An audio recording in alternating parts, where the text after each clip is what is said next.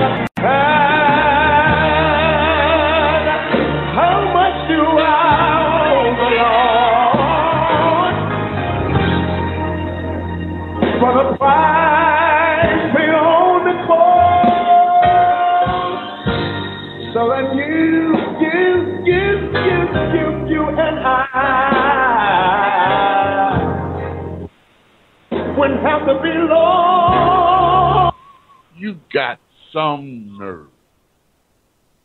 You really got some nerve to ask the Lord what's in it for me. You're not thinking, one, that He gave His life for us.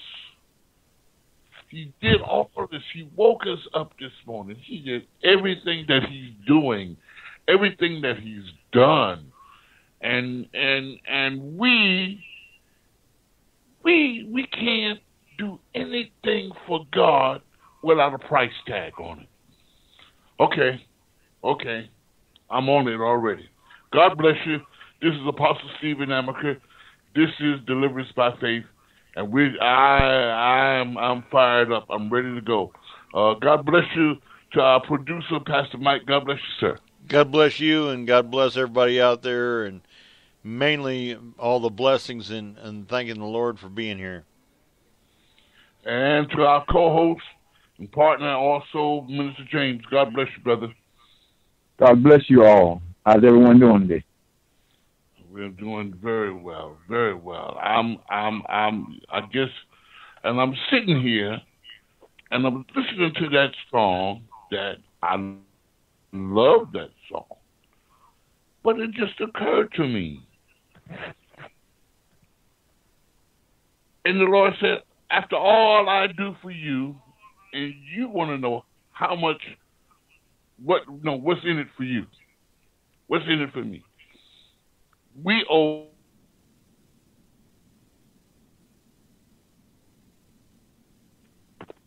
you're indebted to work for God.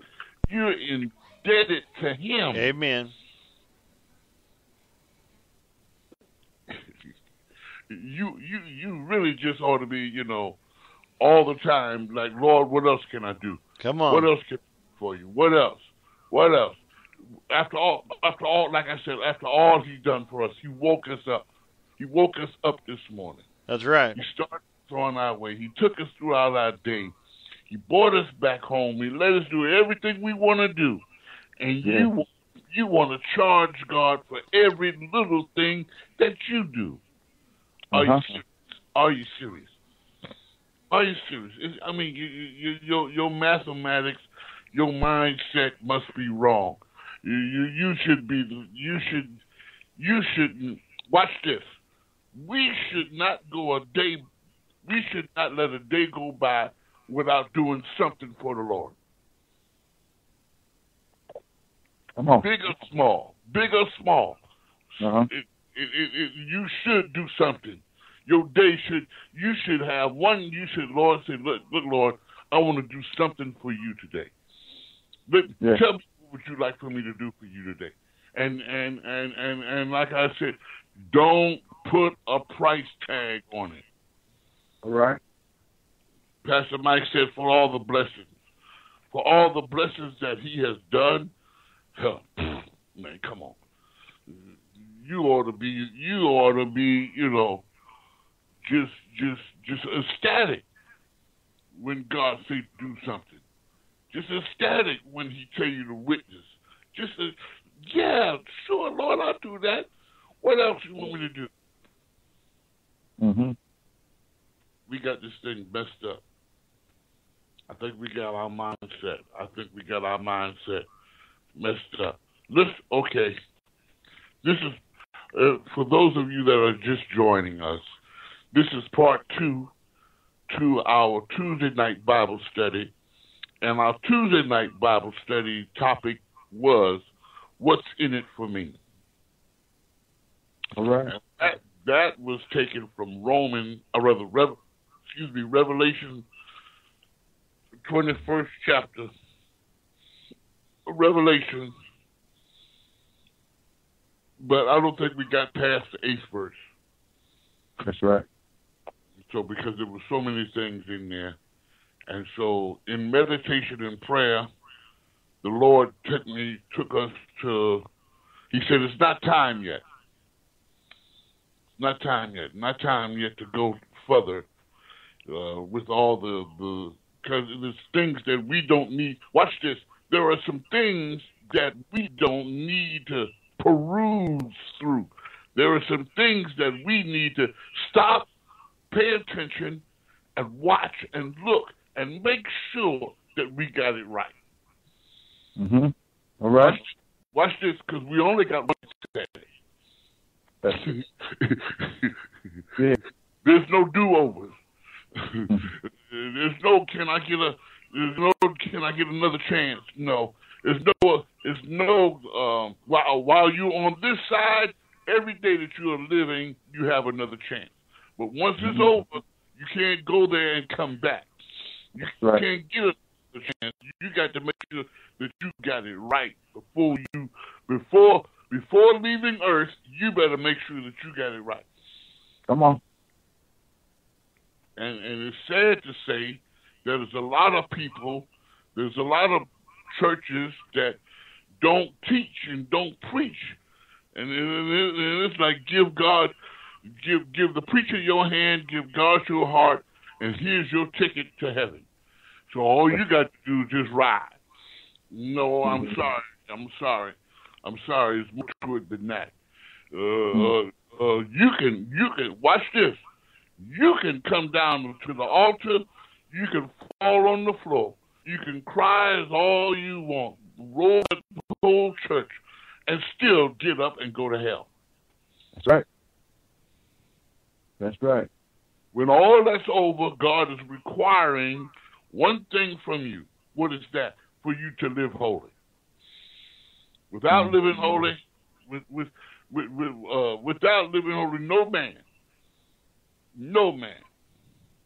should make it. You can't make it in. If there's sin, as long as there's sin in your life, I'm sorry, you are not going to heaven. Well, my pastor said, well, your pastor told you wrong. and anybody else tell you okay, like I always say, today's teaching is you can be saved in sin. Wait a minute. Saved means set apart, come out of. You're a product and you belong to God now. So how can you be saved and in sin, still in sin? If any man be a new creature, he's a new Any man be in Christ, he's a new creature. All things have passed away. Mm-hmm. That's it.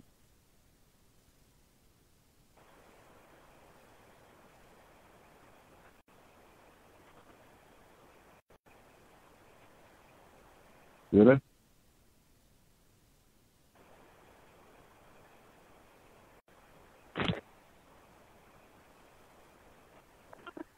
How can you be in and out at the same time? It's impossible.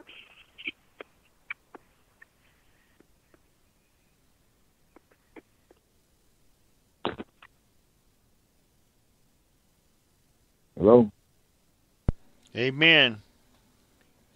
Amaker, are you there? I can't hear. Apostle. I hear you, Pastor Mike. Yes. I hear you, Mr. James. Go ahead. You're not supposed to be married and single. You can't. There you go. You can't be married and single at the same time. Come on. You can't. You can't. You can't. You can't be married and single at the same time. One of you guys talk for a while. I need to do my Skype. Minister James, could you carry on, please? Amen. I kind of missed some of that, but yeah.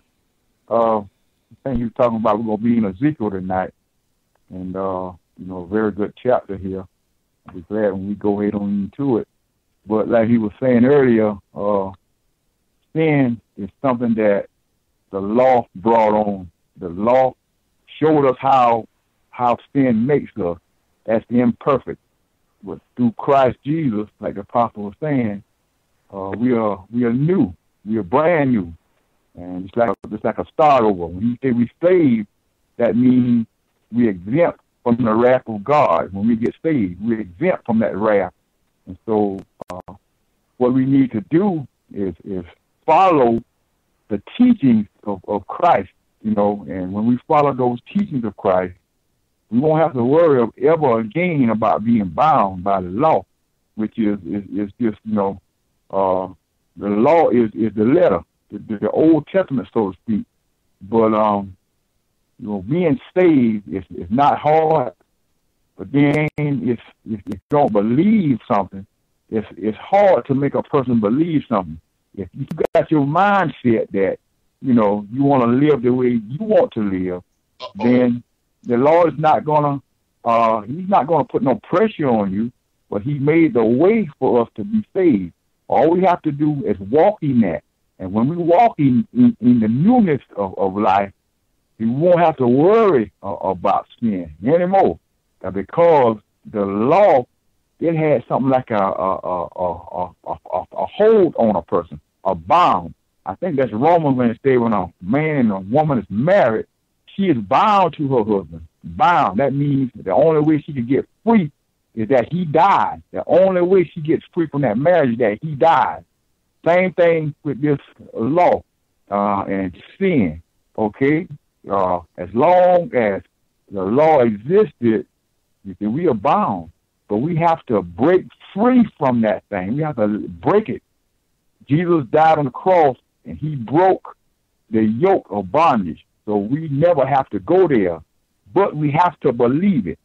We have to believe it. If we don't believe it, then yes, we are bound, and sin is going to reign in our life. It's going to reign.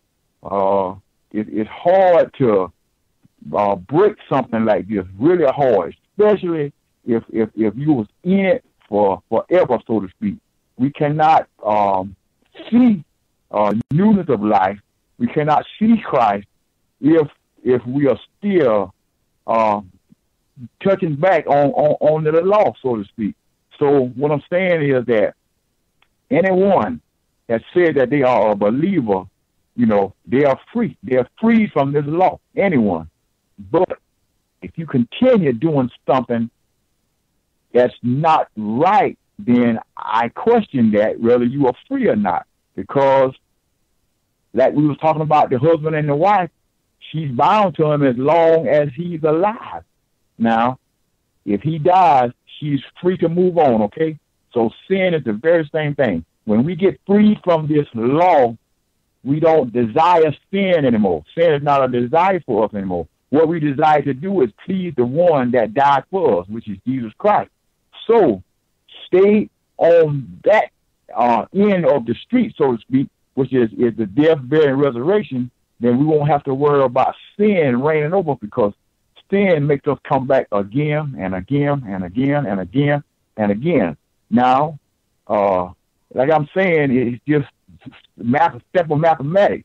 Whichever one that you want to do, whichever one. But you have a choice here. And, I hope you choose a life, and I hope you choose Jesus Christ. But anything outside of that, and I'm afraid that that's not of him. It's bondage. It's bondage, and sin is bondage. Something that holds you down, something that keeps you from blossoming, something that keeps you from moving up. And this is what the enemy wants right here. He wants us to not grow. He wants us to always be in bondage, doing things that we're not supposed to do. And there's a price that we have to pay for doing this also. May not see it now because it rains on the just as well as the unjust. In other words, the sun could come up regardless whether you do right or not. The sun will come up tomorrow if the Lord says so. But one day at the end, Book of Revelation talk about it, at the end, there's a price that the unbeliever has to pay. And believe me, it's a price that it's going to be too late to change your mind once, the call is made. Amen. Someone else can continue. All right. You said, I heard something. You said, if you believe. Uh-huh. How do I know you believe? Because you do what he told you to do. That's it. It's not just believing with your mind, but believing in your heart. Come on. Yes. And not just believe in your mouth, because the Bible said the devil believe and tremble. But so that's not just, well, I believe in God. Yeah, everybody believes in a God or some kind of God. So everybody believes in something. You got to believe, and even the atheists. You got to first believe, not to not believe. Yeah. You got to first believe, okay, there's a God, but I don't believe in him. Mm-hmm. But I believe in God. And Come so on. the atheists try to say, oh, I don't believe in God. But you got to first acknowledge, okay, there is a God. Come on. Say that I believe in him. Right. And so how do I know that you believe? It's because you do what the person tells you to do that you believe in. There you go. Can I get a piece of that? You might go ahead. Okay, not to interrupt you. You can also know how they believe is by their fruits, what they're bearing, what they're doing. Yeah. That's it. That's what I'm trying to say. You said it better. Thank you. You said it clearing. Clear it. By your actions, by what you, I believe, I know you believe because I see what you're doing. Come on. You doing, your mouth is in coincide with what you're saying. You're not talking two languages. You're saying one thing and doing another. No, you're doing the one thing that you say. Come on. I believe, watch this. I believe I can fly. So you go outside, you jump off a building. As long as you stand on the ground and just standing there saying, I believe I can fly, but you're not trying to fly, so what are you ain't proving nothing to nobody. That's right. But if you really believe you can fly, Come on. go and try to fly. I believe I can walk on water. So guess what? you got to go find you some water and walk on it. Come on. At least try, because you believe. Yeah. Faith without, watch this, faith without works. Uh-oh. You show me your faith by your words. I'll show you by my faith by my what? My works. Come on. Yeah. I believe this so much so that I'm going to do it. I'm going to practice it. I'm Come going on. to walk. That's right. That's how I know you believe. People say, "Oh, I believe in God," but you don't do what He said. Jesus Come said, on. "If you love me, what? You believe in me, you'll keep my commandments." That's right. Right. Do what I say to do. It's simple. Right. You'll follow. People follow what they believe in. Man. Amen. All right, let's go. We're not going to Revelations 21 this week. We're going to go to Ezekiel 18th chapter. Amen. Let's get Ezekiel 18th chapter, because I want you to see something. And let's start at the 20th verse. You got it? Yes, sir. Let's read the 20th verse and see what it says. Amen. The 20th verse, I'm reading out of my New King James. It says, "The soul whose sin shall die." Uh-oh. Wait, stop right there. Wait a minute. Did you write this? No, sir. Mr. James, did you write this? No, sir. Pastor Mike, did you write this? No, sir. I didn't write this. So here go the rules. Now, I told you before, I said this, we're trying to get the things of God.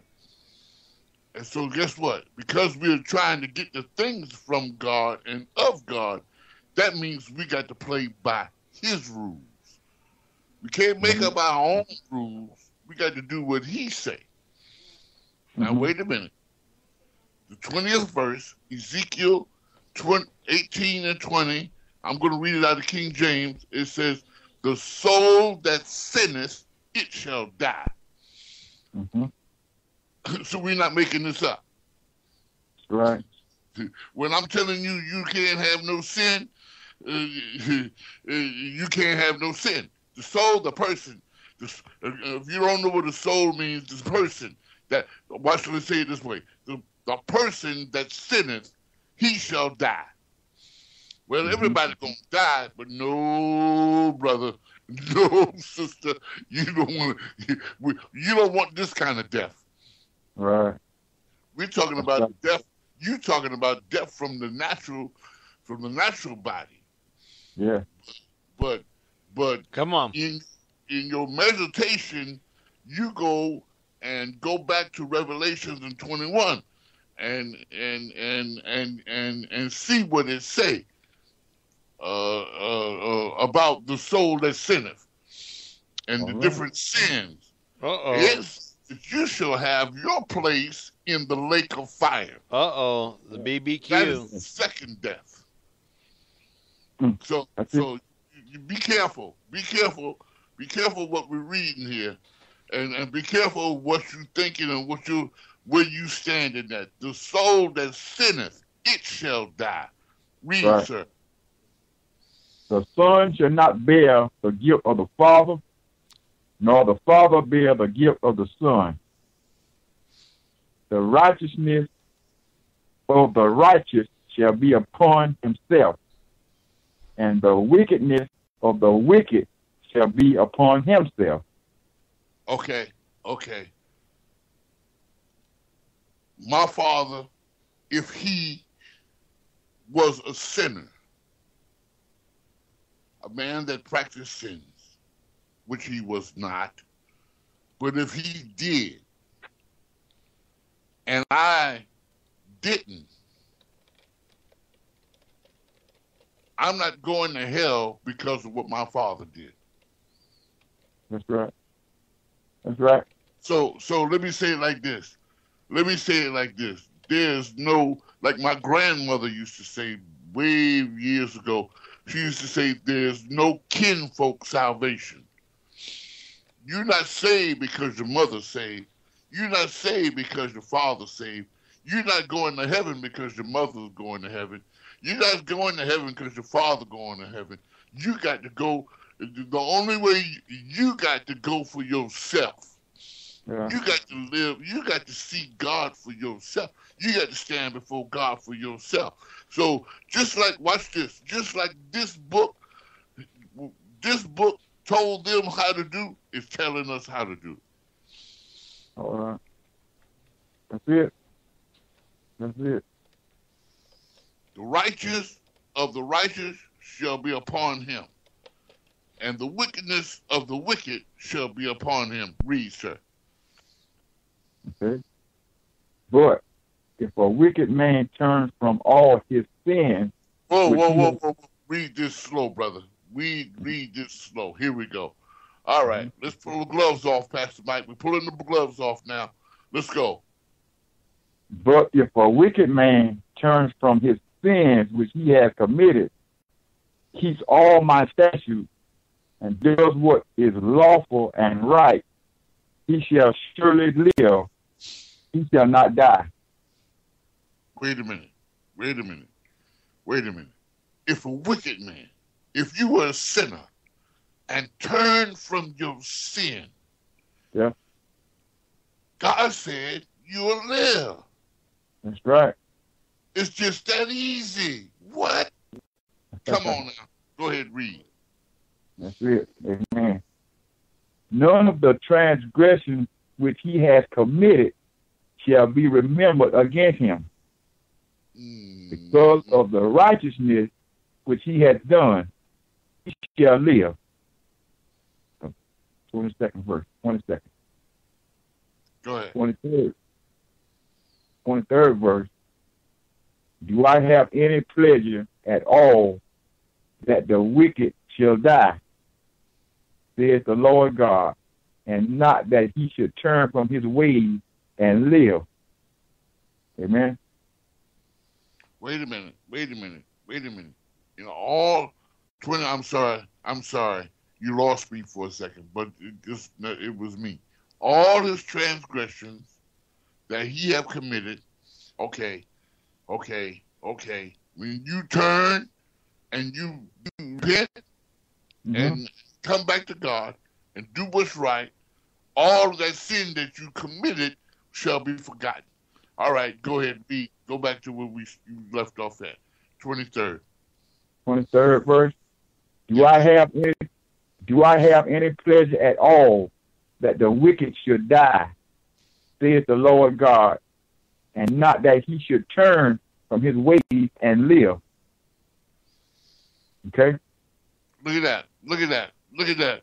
God is not God. You committing sin, dying in sin. God says, I'm not happy in that. I would rather, I'm giving you the opportunity, I would rather for you to turn from your sins. That's right. Okay? But guess what? It's your choice. I can't make you do it. That's it. God can't make you do it. Mm-hmm. This book can't make you do it. That's You right. got to choose. This is the way I'm going. This is what I'm going to do. So the choice is up to you. It's not up to God. Watch this. It's not even up to God. That's right. Jesus said it's finished. Amen. On the cross. It's finished. That's right. The Father, the Son, and the Holy Ghost have done all that they can do. That's right. Okay. Now it's up to you. That's right. All is in your part. That's it. You got to do it. Read. Go ahead. He done the hard part. Oh, we got the easy part, right? Yeah. Amen. Yeah. Go ahead. 24th verse. But when a righteous man turns away from his righteousness and commits iniquity and does according to all the abominations that the wicked man does, shall he live? Watch this. Wait a minute. You was right. You were right. You were doing it right. You were doing it. You was living right. You was walking right. You was doing right. That's it. Now, watch this. Now you allow sin to come into your life.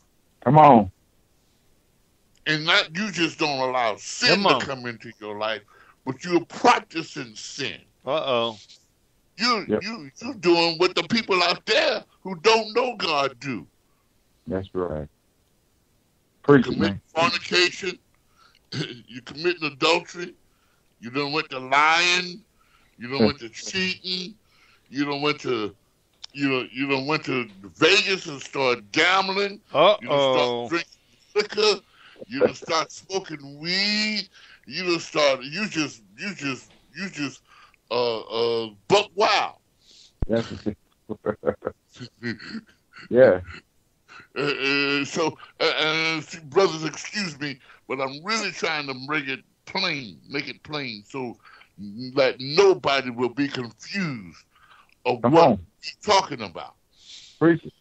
Turn away from his righteousness and committeth and doeth the iniquity, the abominations, the wicked man. Shall you live? You was righteous. Now you're not righteous. So shall God, watch this. Should God don't punish you like he punished the sinner? Come on. You understand that? Shall God not punish you like he punished the sinner? Because you and watch this.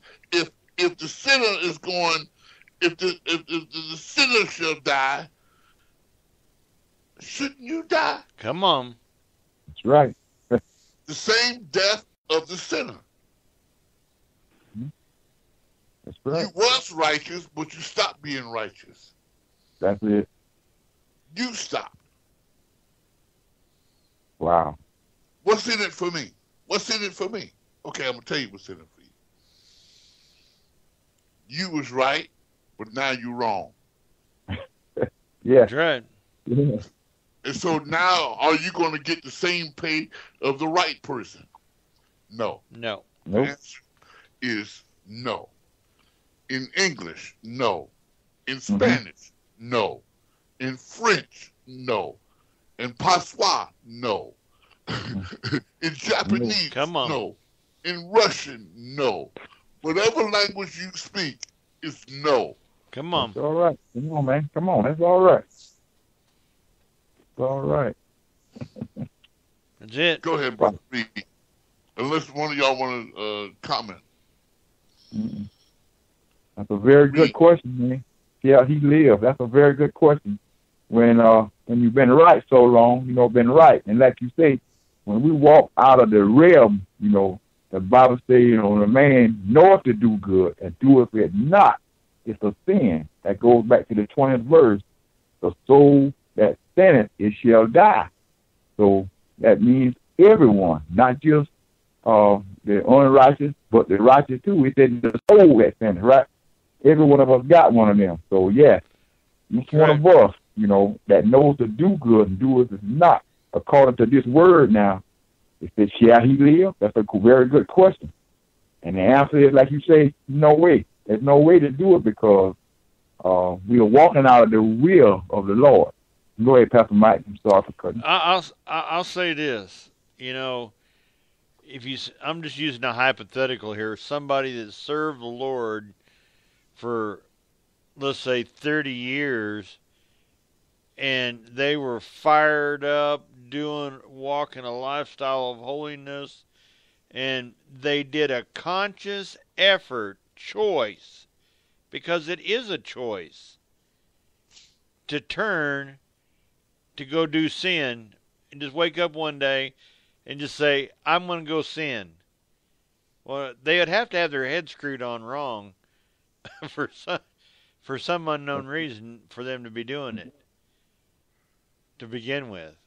I mean, somebody that's really sold out, and I'm going to use this terminology, and the Lord's really got me on this path. I think the apostle knows where I'm going to go with this, But if you're really a bond servant slave to our master, sin is not an option. You're sold That's right. out. When we've turned our will and our life completely over to his care, we're sold out for eternity. Yes, sir. And so we keep, yes, master. What do you want me to do next, master? Yes, God wants me, Mike Bradford, to use my common sense that he gave me in my mother's womb, and as I grew up, don't cross the road, look both ways before you cross, so you don't get hit by a car or a truck. Don't put your hand, don't put your hand on a hot stove. Use your head instead of a hat rack. Use common sense. He wants us to use common sense. But he wants us to have that daily relationship, because if we don't have that daily relationship, I'm going to go out and I'm going to really mess up, because I'm going to go back into my old self-natured fleshly ways of dethroning God off of the throne and putting myself back on there like I did when I was in my addiction. You cheating, right. Pastor Mike, you cheating. Okay, I'm sorry. You just took my thought. Okay. Cause watch this. See, I'm going to show you in a second what I'm talking about, and then you can jump back in. Yeah. No married couple gets divorced overnight. Come on. That's it. You want it? Okay, you're not married, but you were dating this person for a year or two, for a while. Yeah. You don't just break up with them overnight. You don't just wake up in the morning and say, I'm done. I don't want no more. Right. Your mind has not settled to the place that I'm done overnight. All right. What you saying? Pastor Mike just said you were sold out to the Lord. You were living for the Lord. Your daily fellowship, because you stopped your daily fellowship. There it is. Now you have become vulnerable to the old man. Bring it on. As long as you're in daily fellowship with God, you ain't going nowhere. That's it. But when you stop and you don't hear his voice no more, y'all don't communicate, you don't talk, he's in one place and you in another place. Come on. Absence make the heart grow fonder. That's right. There you go. Absence, I haven't seen you. Well, guess what? 3 months, I'm still, we talk every once in a while. 6 months, hello, how you doing? Conversation is, hello, how you doing? Okay, I'll see you later. A year, we don't even talk no more. Guess what? We're not together no more. Come on. I don't love you like I loved you before when we were hot and heavy every day. Calling me 2 and 3 times a day. I don't love you like I did then. Our relationship is not like that. And so then God is saying, watch this. God says, but I didn't move. I'm still here. You moved.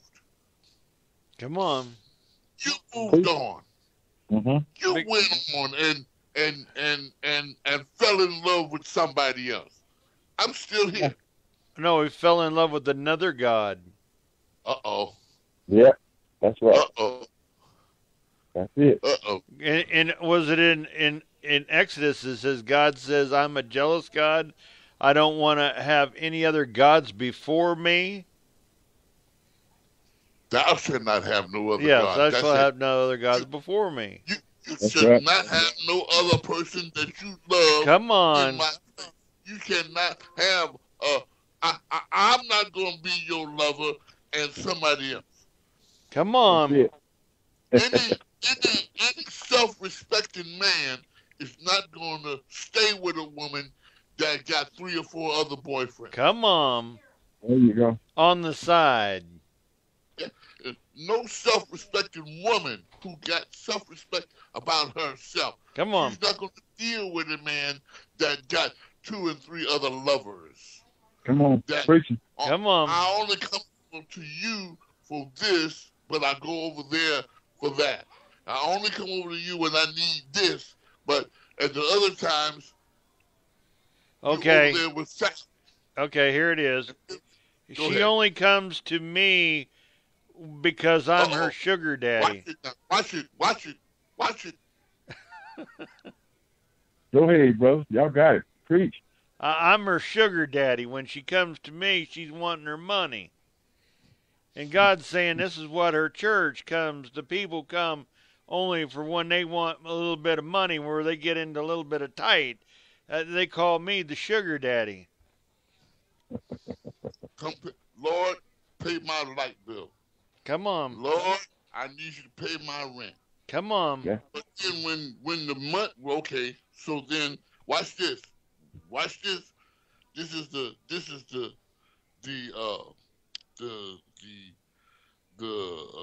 format for the sugar daddy. Come on. You don't have a relationship with him. Mm-hmm. You really don't want a relationship. Come on. But what you use him for is to supply your need. Come on. So I really don't want you. I just want what you got. That's it. Or I want what you can do for me. I don't know. We don't talk. We don't go to the park. We don't have Come no on, picnic. preach it. We don't have intimate moments. And then when I want, so then when you want God, you gyrate, you shake, and you quake, and Come on. you get on the stripper pole for God. The Jello. You come and you do all this. And look, God, look now. Okay.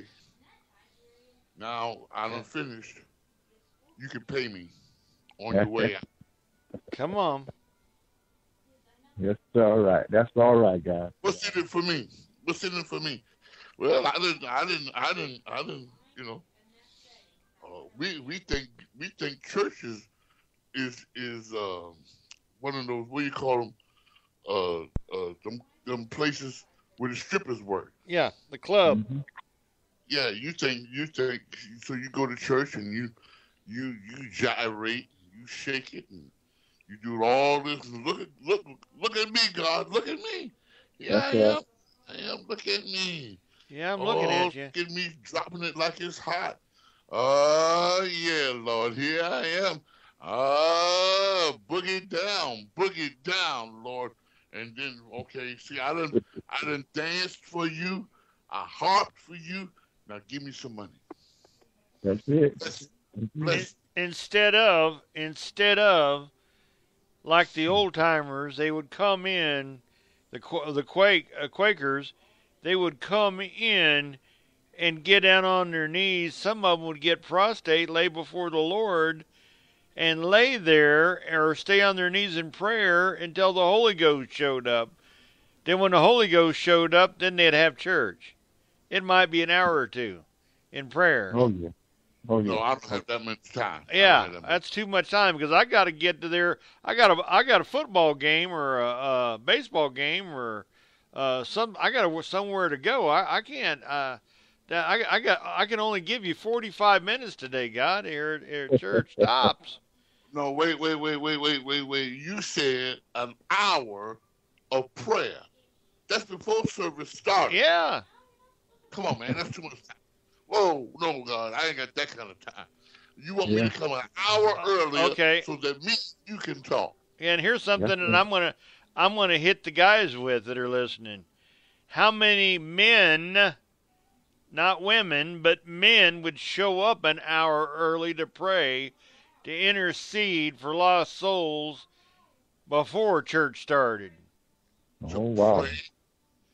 You might even you can't even get the pastor to come there an hour early.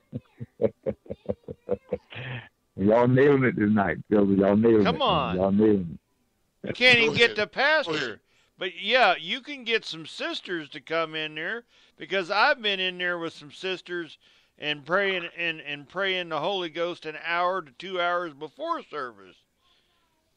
And I'm wondering, where's the guys at?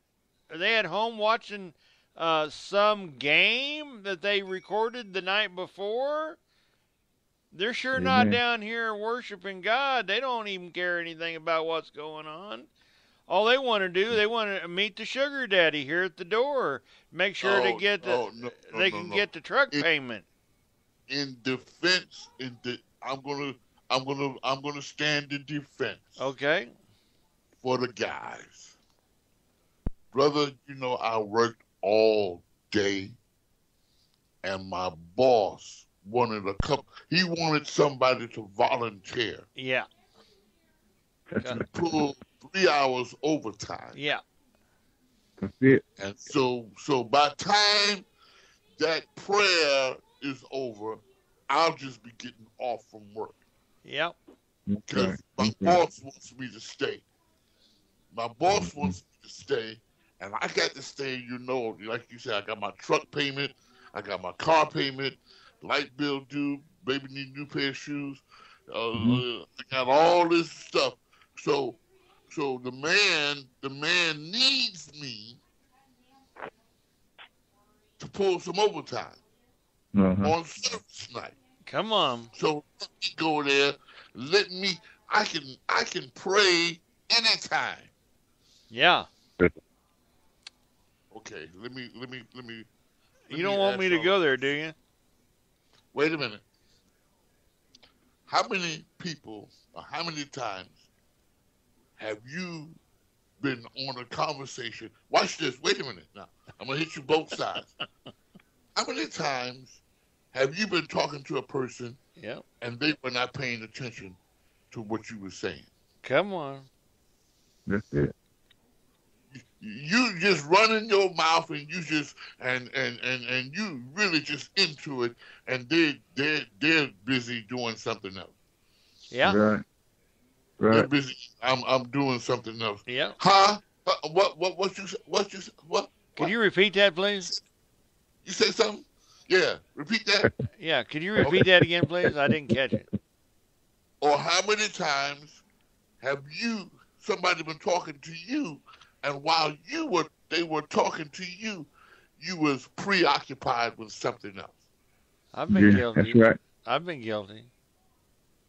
And so, how many times have you got frustrated? I've been guilty. Because that person was not paying attention to you. That's it. Amen. That's it. And you felt, okay, Pastor Mike, so why don't you just hang up the phone and call me when you got time to talk to me? Come on. This is how we do God. Come on. That's it. That's it. Can I? You want to be driving? I want to pray I can drive. I can pray while I'm driving. You probably could, but guess what? You cannot get into it because you're preoccupied doing something else. You are not giving God. Watch this. First. You are not giving God nor prayer your full attention. Come on. That's exactly right. Yeah. So because you are not giving him your full attention, you are not communicating. Watch this, people that are listening. Prayer is not just you talking. Prayer is God responding and talking back to you. Come on. To hear him speak to you. That's right. That's right, Lord, brother. I need Lord, I need this. Lord, I need this. Okay, amen. You get up and you go. Yeah. You give him your grocery list of what you want, and then you get up and go. And he said, "But wait a minute. Come on. Okay. I didn't get a word in. Can I get in? I got to get into this one. Okay, I want to pray here, folks. I want to pray. I want to do a sample prayer.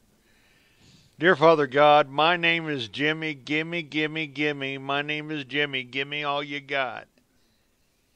Thank you, Lord, for that. Amen. Amen. Amen. My name is Jimmy. Give me all you got. You know, come on. Give me. Yeah, give me. It's not. You know, we don't come to seek in the face of God. We come to seek that. The most part, not all churches, not all people, but they come to seek the hand of God. He's not a one-armed bandit. He's not a ATM machine. What you got in your hand, sugar daddy? Come on. He's not an ATM machine. Open your hand up, sugar daddy. Come on. Open it up. Spiritual Home Depot. Yeah. Back up the dump truck of gold. You know, come on. Back that dump truck up and dump it into my lap. You know, I've been a good man. I've been a good provider. I've been working hard, and I need my light bill paid.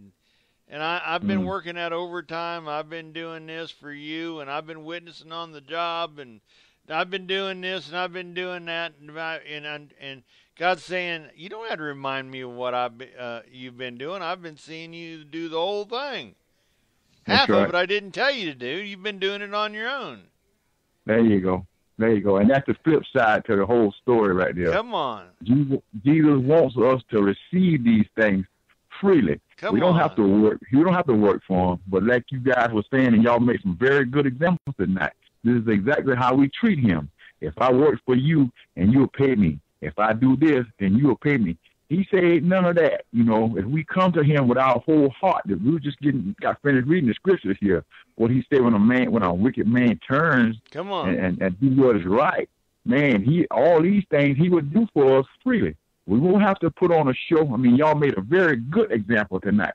Putting on a show for the Lord, working your way, trying to work your way to heaven. Ain't no way it's going to work like that. You see, we cannot do that, man. And like some people say, they don't need them until, you know, they get a pain or whatever, you know, the situation is. You know, y'all made some good scenarios. This is why he says, I know your heart. He knows everything that goes on.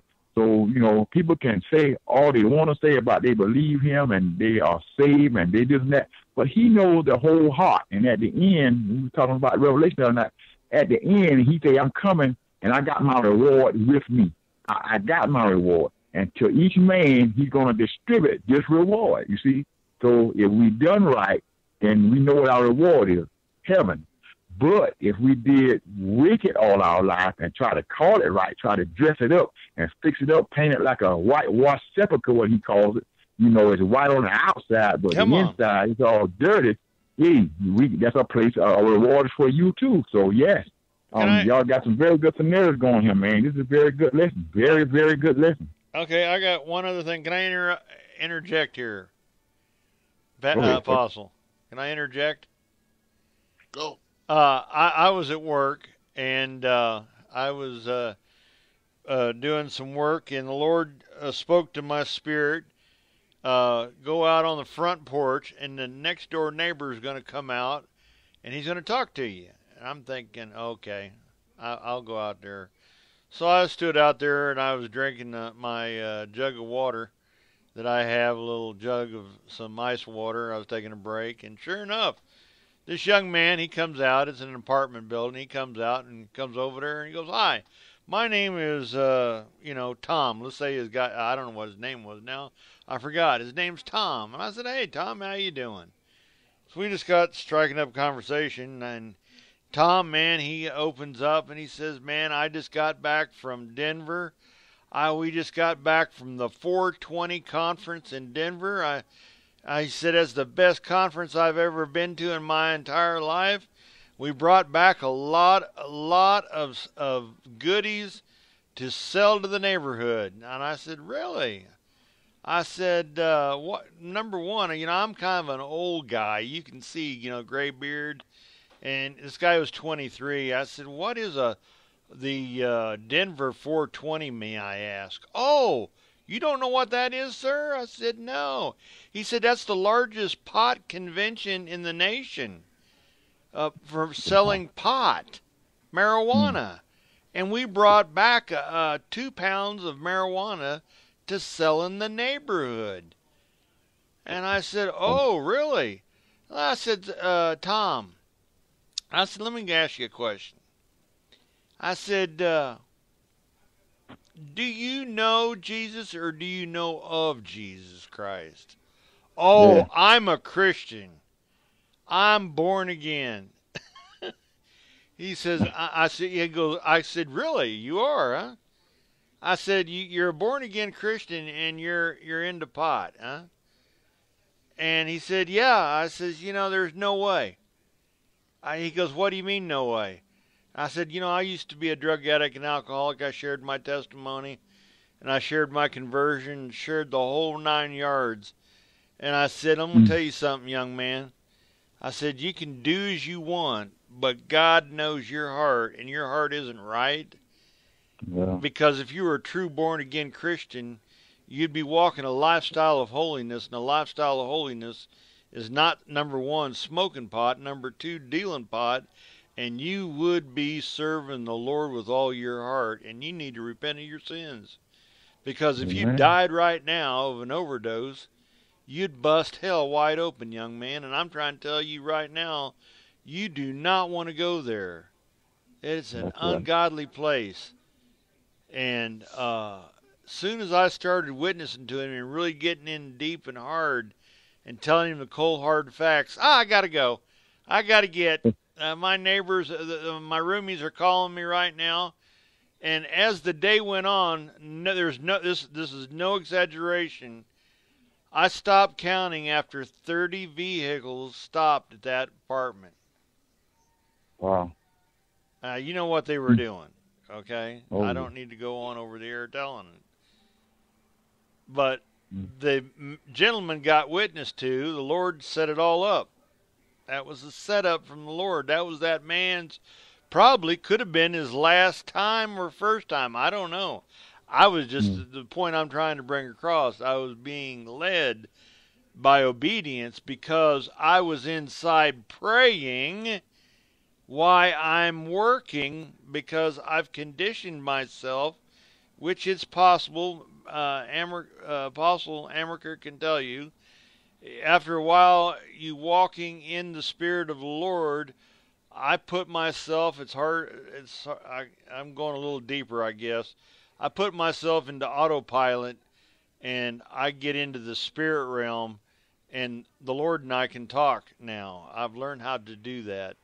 And, people might think, well, that guy's going to, put him in the white jackets. But you can get into a place with the Lord after walking and developing a relationship with the Lord where you can have that type of intimacy and talk with him. And see, that could have been very crucial time if I just blew it off and didn't do it. The blood of his salvation would have been on my hands. If something happened to that young man. That's all I got. Amen. Amen. Well, you did what was right. Amen. You told him what you felt, and like you said, you planted the seed. So maybe someone else will come along and water it. Never know. The Lord will do the increase on it. So that's very good witnessing, man. Just continue to pray. Because the neighborhoods and stuff are getting wickeder and wickeder every day. Yeah. And I think the same thing about my neighborhood. It's a pretty rough one where I live at, but Jesus Christ has our back. Amen. I just dare one. I mean, not trying to be dogmatic, but I just dare one to come and sit down and talk with me because that's exactly what I'm going to put on him. Because it's about that time. Jesus is holding back his wrath for us to get each and every one that we can to be saved. I think he's holding us back just for that because he don't want no one to be lost. No one, right. Drug addict, dope addict, nobody. The whoremonger. He want everybody to turn. We just got finished reading the scripture. That's right, and we want repent. Everybody to turn. So this is our mission, to try to get people to change, And Jesus Christ set the stage for us to do this, And it's a very simple way, It's the way we carry ourselves. You see, this is why I think Apostle was so strict on living the right way. Sometimes we the only Bible people get to read. And the way we live, and if we live that way, hey, somebody else might want some of it. Then somebody else might want some of it. And after a while, hey, I don't want no pot. I don't want no liquor. I don't want no alcohol. I want what this man here got. Look at him, smiling all the time. And, he got it going on. The Lord blessing him.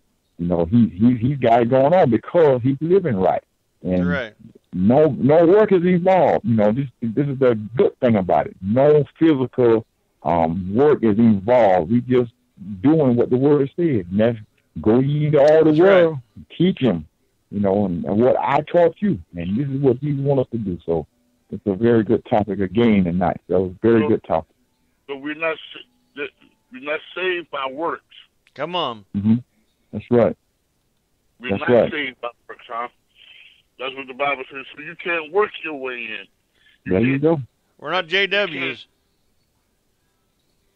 Like I always say, I want you guys to repeat after me because I want these people to make sure they hear it.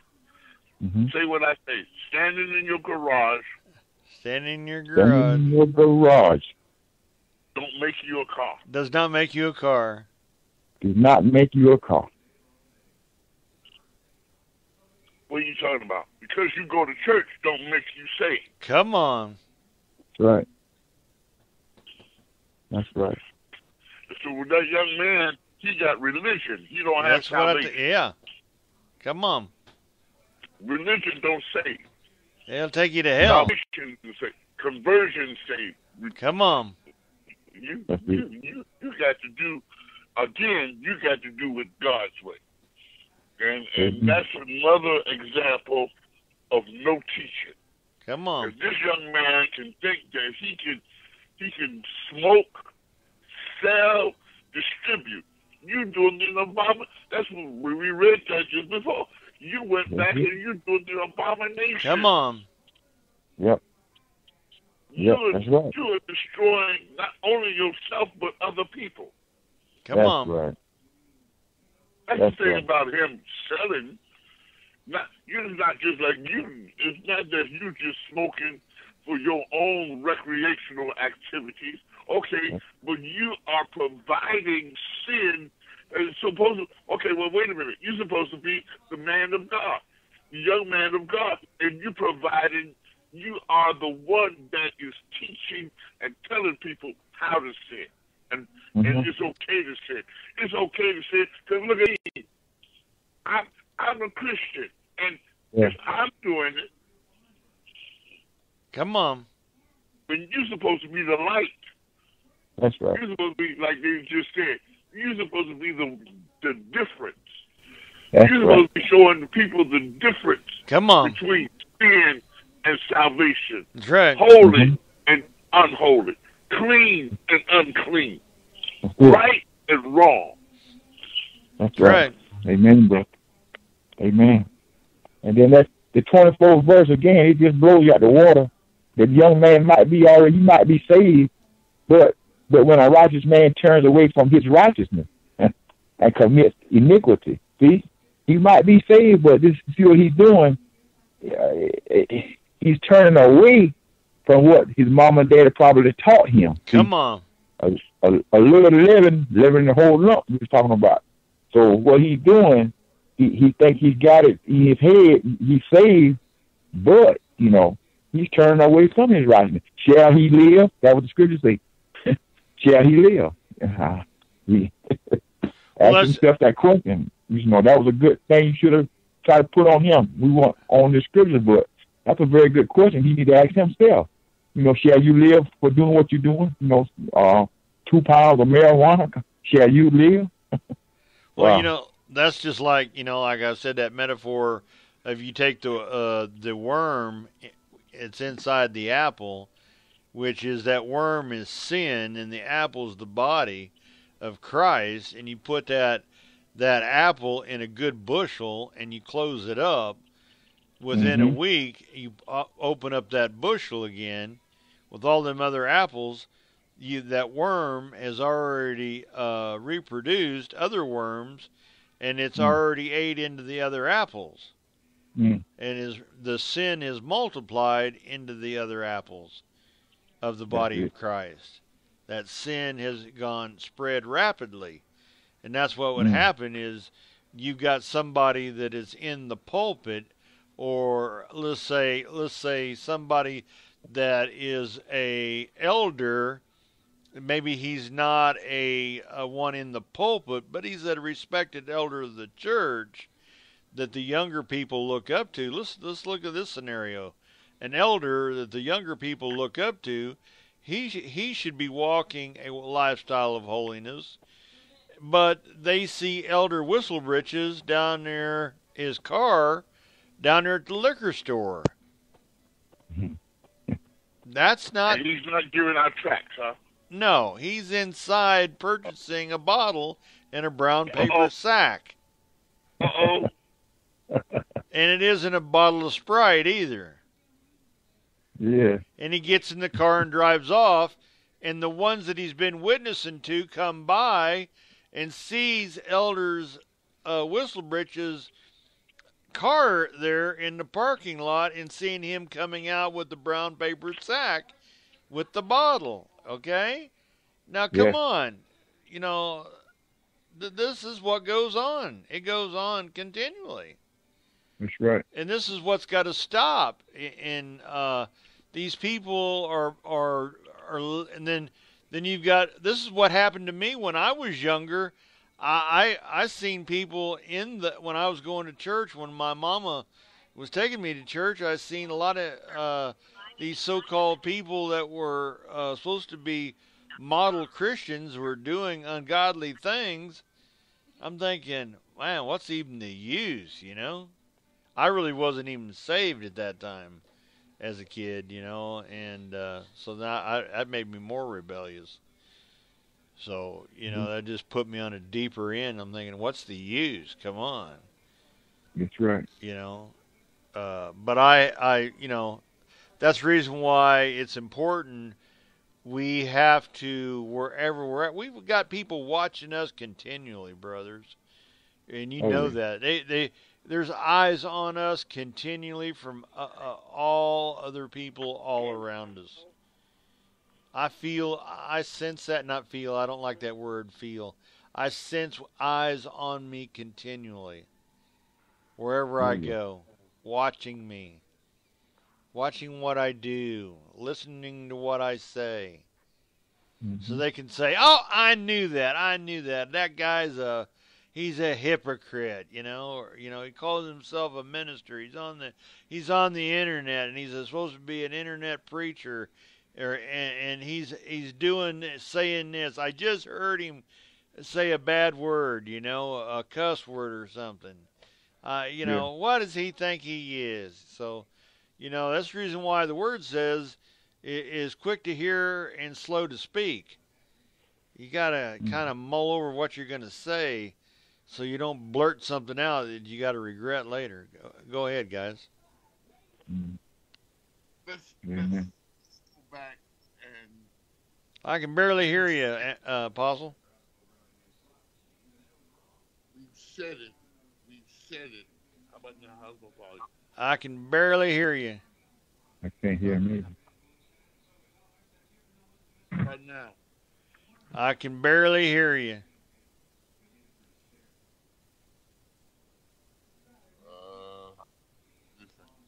How about now? Still can barely hear you. Okay.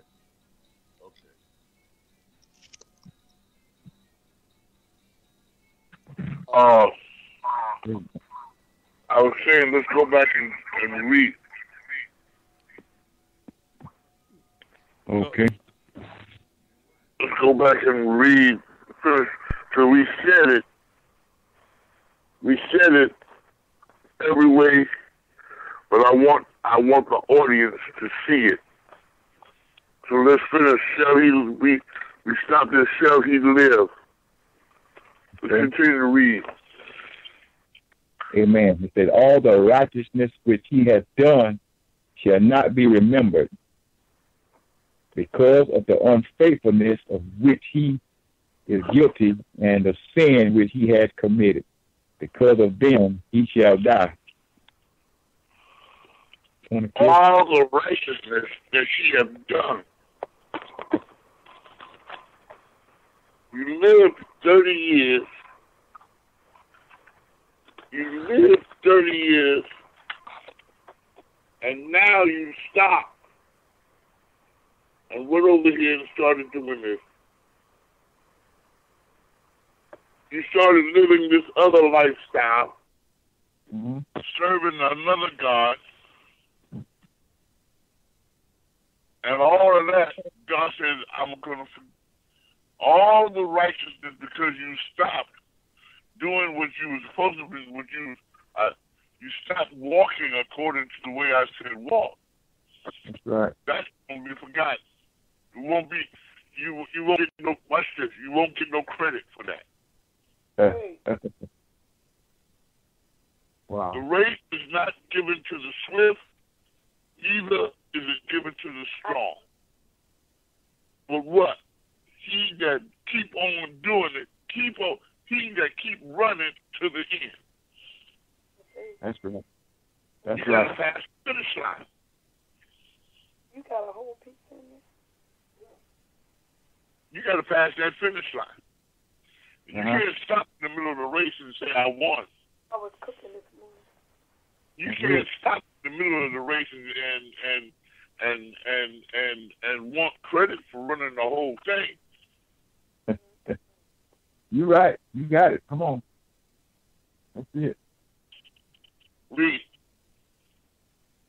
25th verse. Yet you say, the way of the Lord is not fair. Yeah. Hear now. Go ahead. Hear now, O house of Israel, it is not my way which is fair, and your ways which are not fair. When a righteous man turns away from his righteousness, commits iniquity, and dies in it, it is because of the iniquity which he has done that he has died. Okay? In other words, you saying my way ain't fair, but yet you done what you wanted to do. We were talking about that the other night, remember? You do what you want to do all your life. You do what you want to do, and now it's time to go to hell, but the Lord is not fair.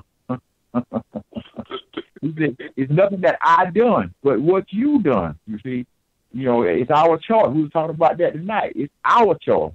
We are the ones that determine where we go at. We are. I mean, it's plain and simple. Right here, he ain't. We cannot say the Lord is not fair. Would a good God send someone to hell? He's telling you now, he won't do it. When you go to hell, you go to hell because you want to go to hell. All right? Uh-oh. That's right.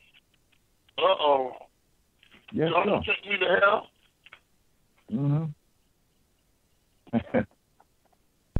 You can't stand up in front of God and say, you sent me to hell.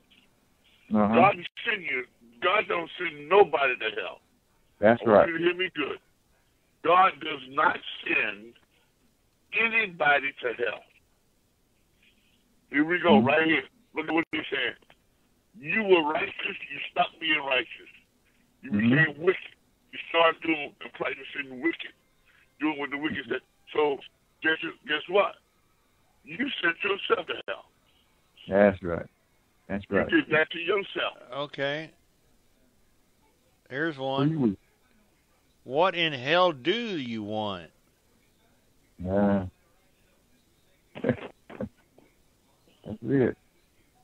That's it. Obviously, it's something. Yeah, it has to be. You really wanted to. You had your. Watch this. Okay. Wait a minute. You're going to take a plane trip, and you go to the airport. You purchase your ticket. You go to the gate, and you stand there and you tear up your ticket. You had the ticket. Wait a minute now. You had the ticket bought and paid for. Paper in hand. was somewhere between the gate and the desk.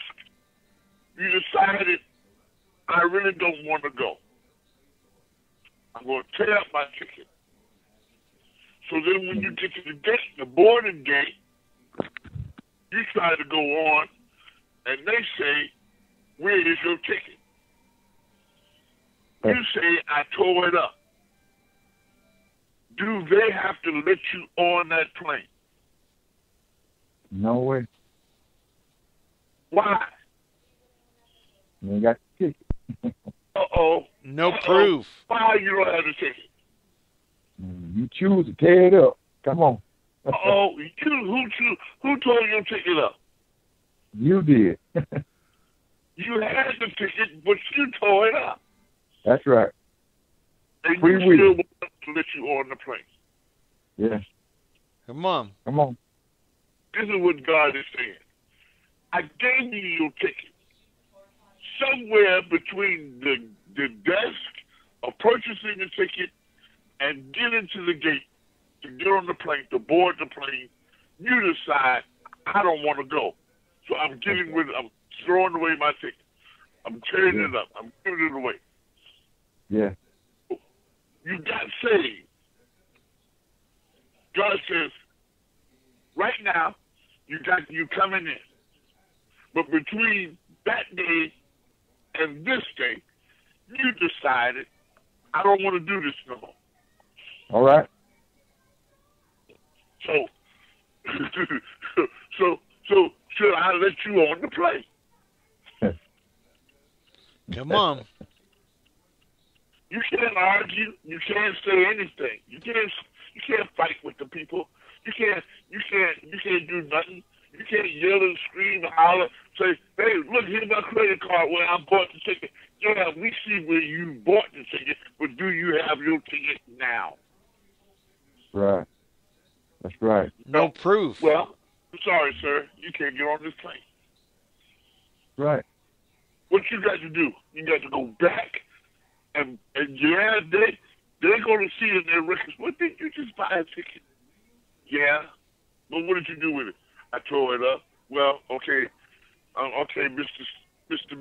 Steven, you're gonna have to buy another ticket. Come on. We don't give free tickets here. Come you're on. gonna have to buy another ticket. Mm-hmm. Check this out, Apostle. Check this out.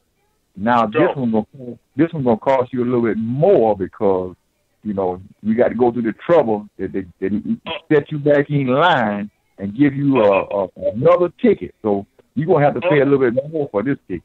Am I right? Uh-oh. That's very good, James. I'm going all the way from the gate back to the desk.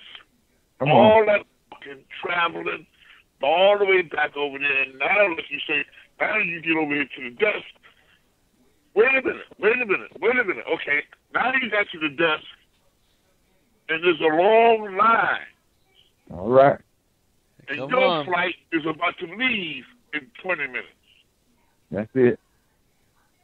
So you sitting back there hollering, screaming at the people, hurry up, I got to go. Hurry up, I got to go.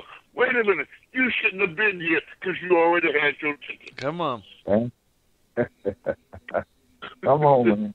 Come on. Now, wait a minute. Here we go, Pastor Mike. You stand in jeopardy of missing your flight. Uh-oh. Yeah. This is what's going to happen. You missed the flight. So now you standing there at the window looking at your plane taking off Yep. without you. Yeah. Because why? Of the foolish mistake. The foolish stuff you did. There you go. That's it. Mm-hmm. Amen. Amen. This is what's going to happen. This is what the Lord is speaking to somebody. Don't miss your flight. That's it. You had the ticket. Don't miss your flight. Thank Hold you, on to that ticket with dear life. Hold on to it. That's right. You get to the gate, and you want that stewardess, that flight attendant, whoever's there at the gate, and Welcome aboard. Go ahead on in. Get your seat.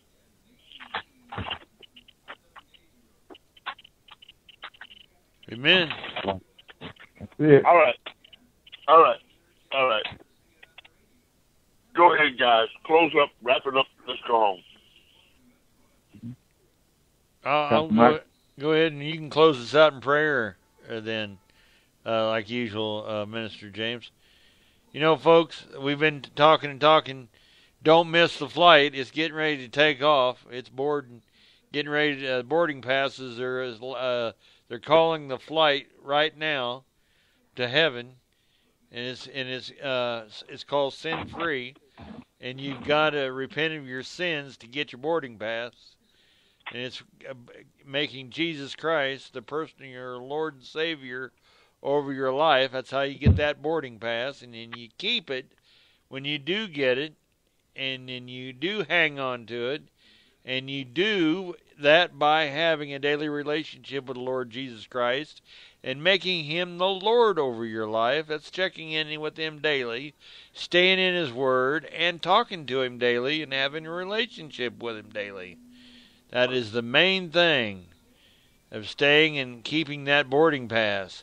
Because the moment you start getting flaky, wakey Christian, little,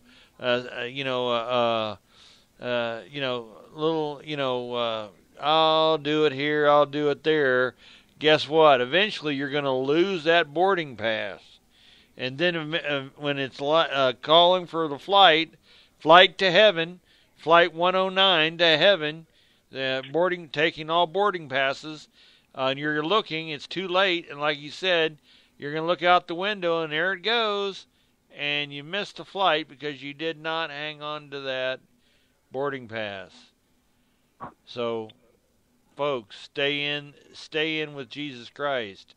Stay in, fight the good fight of faith. Yes, it is going to be tough. This life is tough. But it's easier with Jesus Christ. Minister James? Amen. Father, we want to thank you for the word tonight. We thank you, Lord, for applying it the way it was applied, hoping and trusting that it touched someone's heart. And we just want to thank you tonight for the insight that you gave Pastor Mike, Apostle Amica. We just thank you for them tonight. And we ask that this ministry will continue to grow and grow and grow, that somebody will see you for who you are, Lord, and not a man. And we just thank you for grace and we thank you for mercy. And your word says when we change, when we turn from our wicked way, then you would just bless us and we would live and not die. And we just thank you for those powerful words tonight. And we ask this in Jesus' name, and we say amen and good night.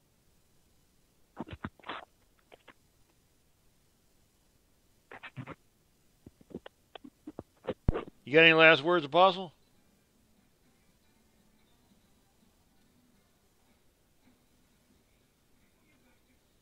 Thank you for joining us today. We would love to hear from you. You may contact our ministry offices by calling 754-244-6585. Again, that's 754-244-6585. By writing us at Deliverance by Faith Ministries, 300 Marcus Garvey Boulevard, Brooklyn, New York, 11221. Again, that's 300 Marcus Garvey Boulevard, Brooklyn, New York, 11221. By email, www.deliverancebyfaith2@gmail.com. Again, that's www.deliverancebyfaith2@gmail.com.